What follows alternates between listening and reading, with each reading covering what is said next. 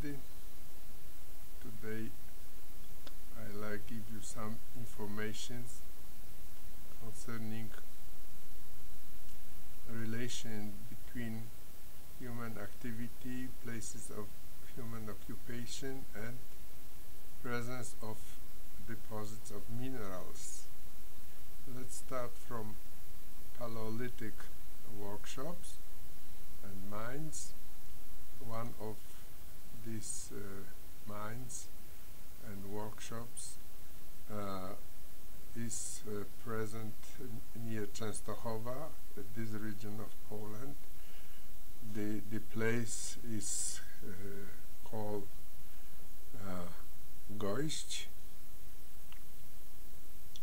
Ważne Młyny is difficult for pronunciation for foreigners, but is as is.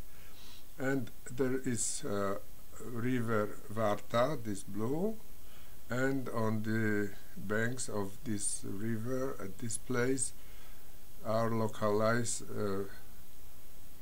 places of exploration, so called old mines, Paleolithic mines, and workshops where flints present in the deposit were prepared in form of various implements. Let's look to the geology. So there is Warta River and lower terrace and upper terrace. At lower terrace are localized holes, places of exploration of flint gravels, and next they were taken to this upper terrace where functioning workshops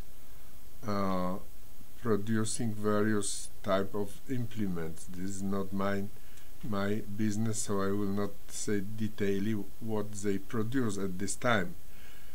This site and this mine is of upper Paleolithic.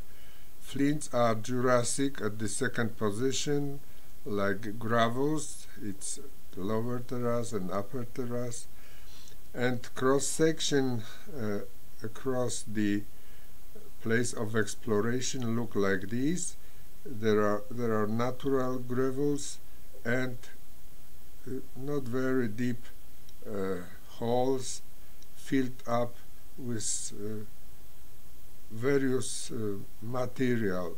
There are some worked flints, there is sand, many various kinds of materials are present at this place. When we look more closer to the flint present these holes at these old places of exploration, as you see, we have various type of flints. There are scales, there are macro photographs made using binocular microscope, and these flints, of gray color, contain mostly chalcedon and opal, and iron sulfides, making them blue, gray, this various variation of colors. When flints are oxidated and sulfides are oxidated, there are secondary formed iron oxides and hydrated iron oxides, and because of this, other flints are of brown color, reddish, many variations of brown and reddish color. So there were Paleolithic mines and the relation between deposits of flints and human activity. People at Paleolithic time migrated to the banks of river Warta and collected flints, explorated flints. Let's go to other place. Some words about site Grubgraben in Lower Austria. There were performed exploration and investigation of mixed Austrian, American and Polish group specialists, and the site is localized at this place. There's border with Czechs, border with Germany and Austria. At the east we have Czech Republic. Site is localized near on higher terraces of higher banks of river Kamp, going into the Danube Valley, and this site is localized. Sorry, because of this. Is localized at small valley. There is marked place of exploration, archaeological trenches. Many exploration was conducted during long time, and at fireplaces were discovered black stones surrounded by light sandstones and limestones, but inside this black arrow show the black stones, type of gabbro in petrographic classification. For what they put at Paleolithic time gabbro to the fireplace? But one day, after strong rains, part of slope of the valley fall down, and appeared at this moment sedimentary rocks. When we look closer, there were kind of sheets built of mud stones and intercalation of carboniferous layers. Black carbon were present in thin layers. So we did examination of ash present in this fireplaces, and we discovered that this ash is after burning of the black coal. So examination document that at Paleolithic, at various times of Paleolithic, to this small valley of Grubgraben migrated peoples, because they knew at this time that there is a black stone which makes fire. This means black coal. But they could not distinguish, select black coal and gabbro. They are similar. Gabbro is of course more heavy. But black and black they put together to the fireplaces, and only gabbro was preserved because it's not burnt, and black coal was burnt, and we have ash. So it's documentation for one of oldest use of black coal to make fire. And they migrated, people migrated to this place because at Paleolithic, end of Pleistocene, there was no trees, there was no wood, there was no material for fire. So they discovered that black stone, let's say black coal, is possible to use as a material for fireplaces. Place archaeological site is very exciting. Many interesting things was discovered. Various bones of animals from Pleistocene, Reindeer and other very fascinating book is printed, if I remember, in Belgium. Let's say look to Neolithic time. At Neolithic time we have many places of exploration of various raw materials, but one of most interesting and unique, there are underground mines, Krzemionki Opatowskie at Holy Cross Mountains in central Poland. So it's localized, there is Poland, places where we have these underground mines. There are prepared for tourism now, and underground corridors prepared for tourists look like these. We have limestones, and at limestones concretions of flints.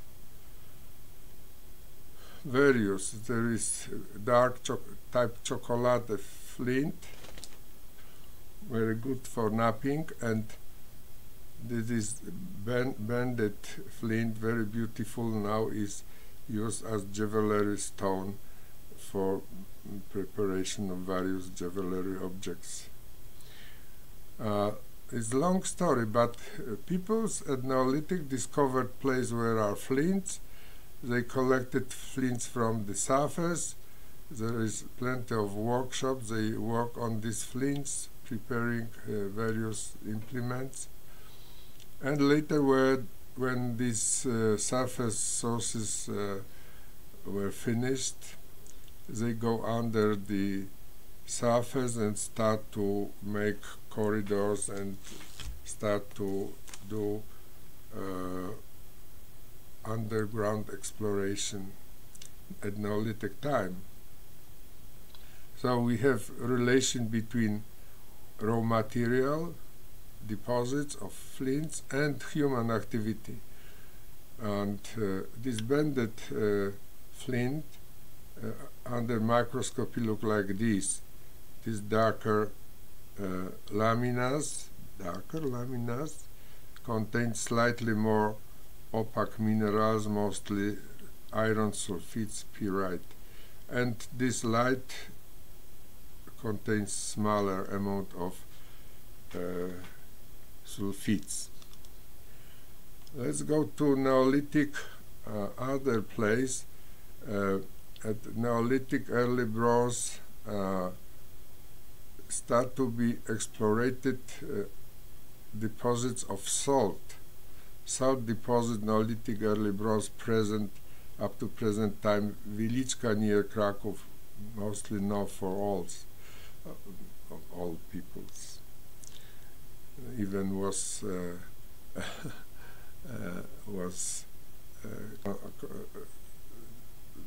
opinion that Kraków was built near of Wieliczka, because Wieliczka produced salt, and a lot of money king obtained from the exploration and production of the salt in Wieliczka, and Kraków was the capital at this time. Underground, everything started most probably because of observation of animals. As animals migrated to the salty springs in Wieliczka, they used salt from the surface, from the salty water, and people start to do exploration of this water at special vessels, which is original vessel ceramic vessel used for production of the salt. Salty water was burned, and when water disappeared, on the bottom of this vessel were collected salt used for various reasons. Examination made by me show that salt inside on the bottom of this destroyed vessel is not present, but we put all this ceramic vessel to the water, and relics of salt present in the walls of vessel were dissolved. Later water was evaporated, and on the bottom of laboratory glass we obtain very small crystals of salt. This means still salt exists inside. And there is some pictures, a few pictures from the crystal grot, crystal cave in Wieliczka, very beautiful, known in all world. Big crystals, even up to half a meter of the size, and old picture of old underground corridors and places of exploration covered with secondary forms of halite, of salt. Deposits of copper. I did examination of deposit and mineralogy of copper deposit in Slovakia. Exploration most probably was started at the Bronze Age and was up to end of medieval. Even in 20th century there were done some minor works. The place is called Lubietowa, near Bajska Bystrica in Slovakia. And there is the map of Slovakia showing location of Lubietowa near Bajska Bystrica. Bajska Bystrica, to is Lubietowa. There are old mines. Entrances to old underground corridors and places of exploration look like this. There is scale. My MSc student, he did examination of rocks, and old products of exploration left up to today. One can find very beautiful pieces of mineralization, of copper mineralization, and mineralization with copper is present together with quartz in quartz veins. There is plenty of various minerals, and under polarizing light microscopy pieces of this type of material, raw material, look like this. There are quartz grains and sulfides, various sulfides of copper, and flakes of muscovite and in part of chlorides. And at this place was great exploration. It means that at region of Bajska Bystrica, material minerals, copper minerals were exported to Poland, and from Poland to this region was sent, in the medieval was sent lead minerals, galena, sphalerite, and so on, containing silver. And as you see, because of presence of copper minerals, it was very big activity at region of deposits. It's necessary imagine that these forms are near 100 meters high, so exploitation was really very big. And some words about jewelry stones.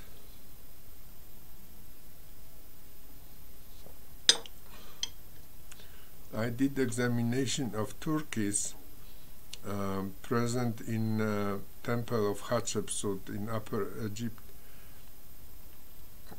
It is temple built during 21st dynasty, more or less, and at this time near of mine object of mine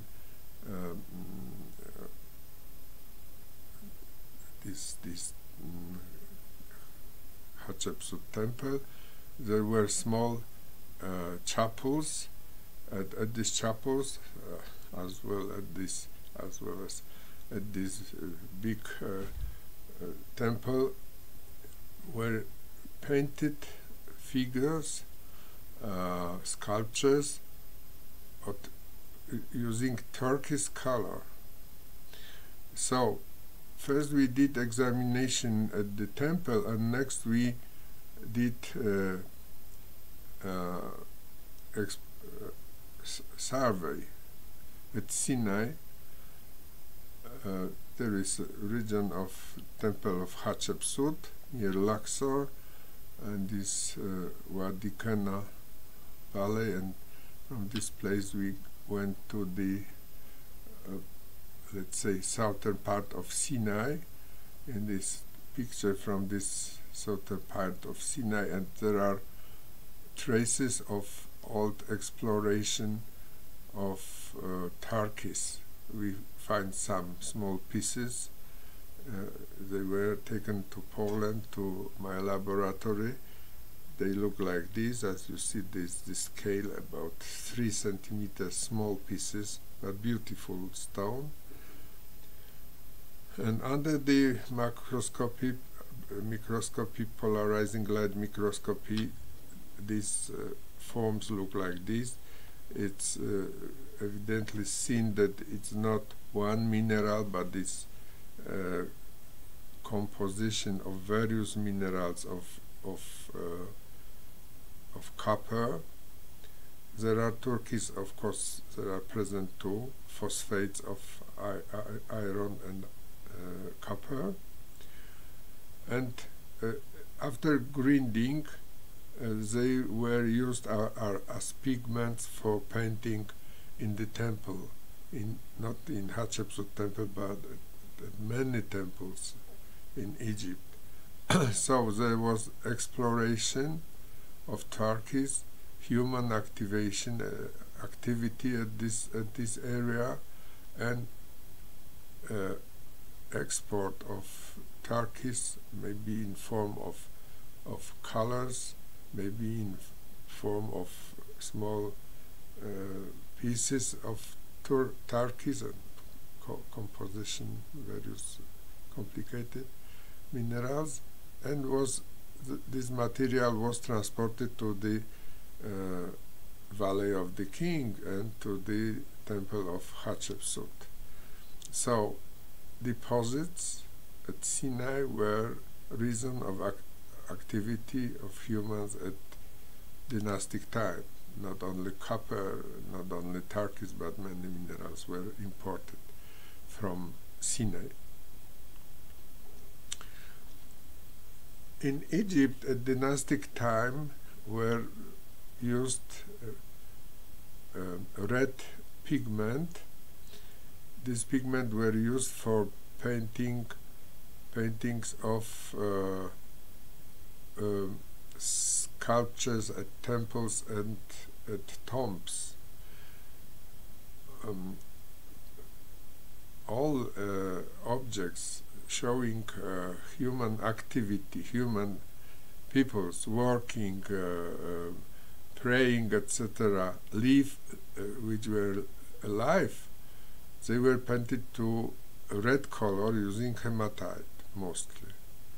But peoples dead, in tombs for example, they were painted in green color.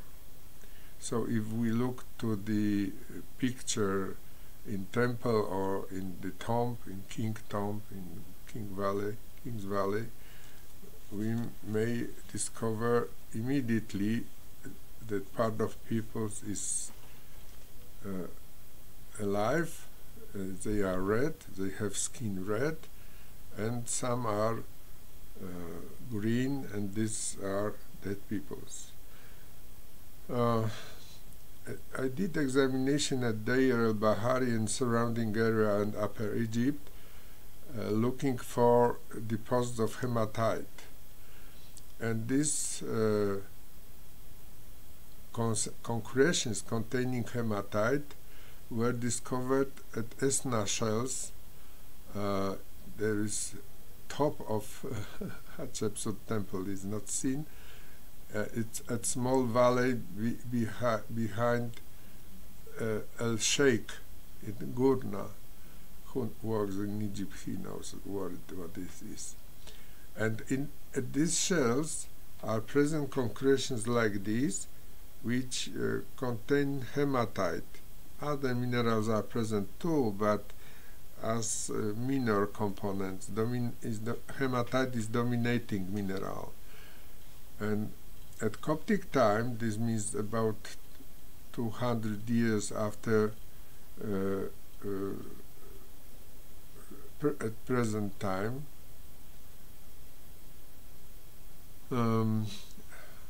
at tombs of at dynastic tombs, some selected tombs of dynastic time were Coptic chapels. So it was a reutilization of tombs for chapels.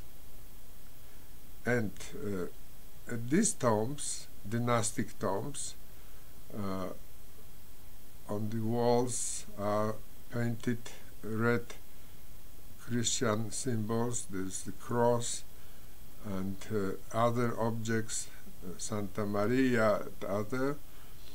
And for the painting were used red color made of hematite, of this hematite locally collected from Esna shells. There is picture of fragment of painted object with traces of painting. As you see, there are linear traces of painting. So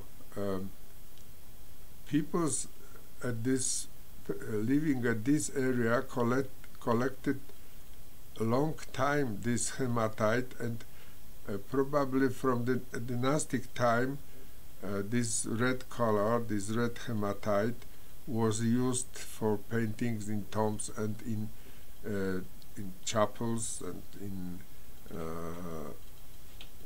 various architectonical objects decorated with the sculptures.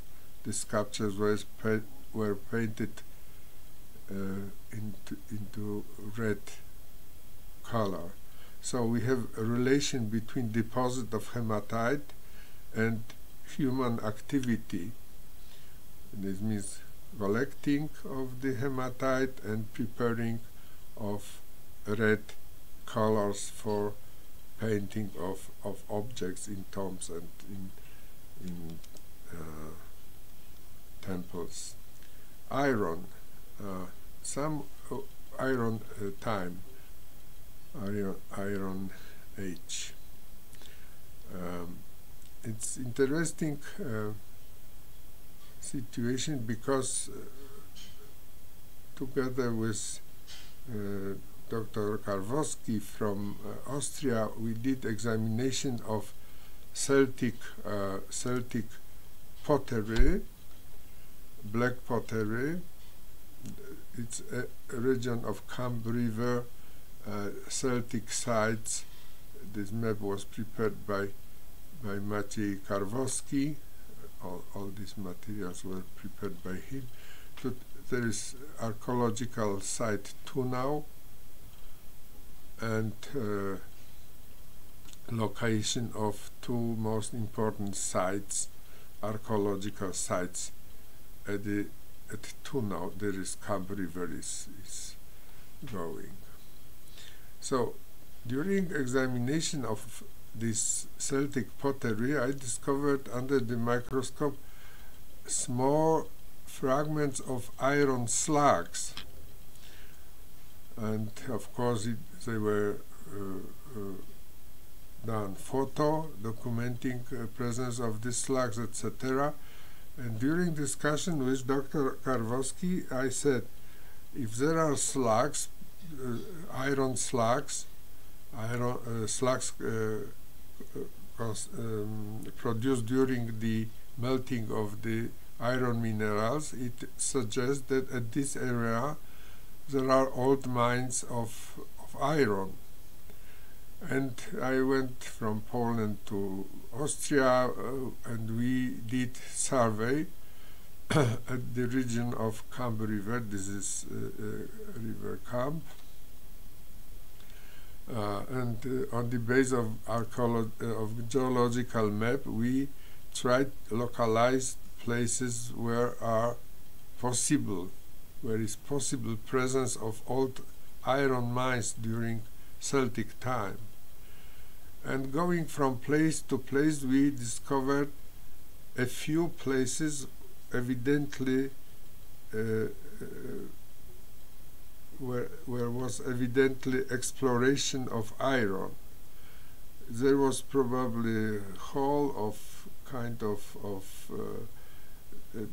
place where iron minerals were explorated. We discovered there mostly hematite, goethite iron minerals and pieces of slag, and this is place where material was collected. This material without iron minerals. So we collected pieces of iron minerals and slugs, and these material samples were taken to the Poland and were prepared thin sections of slugs. And of course, these places near iron veins, this blue, there were places of exploration of iron. And what was additionally discovered by Dr. Karwowski, that only in Austria, only at this area, these blue points, there are points of Celtic deposits, of Celtic archaeological sites. So it seemed that is relation between presence of iron deposits and human activity, very well seen. And iron was melted, and small pieces of slag by the way of producing of pottery were mixed with the ceramic mass, and we observed this under the microscopy. So, as is seen and is known for many people, there is a strong relation between presence of deposits of minerals and human activity. The same we have today in Poland. It's a great relation between deposits of copper at Lower Silesia, region of Głogów, Lubin, Głogów, big underground mines, and very intensive exploration of exploitation of deposits and growing of towns, population, etc., etc. When these sites, these deposits will be exploited to the end, all will collapse because will be no reason of presence and activity of man at this area. So thank you for listening, and welcome for next meeting. Thank you.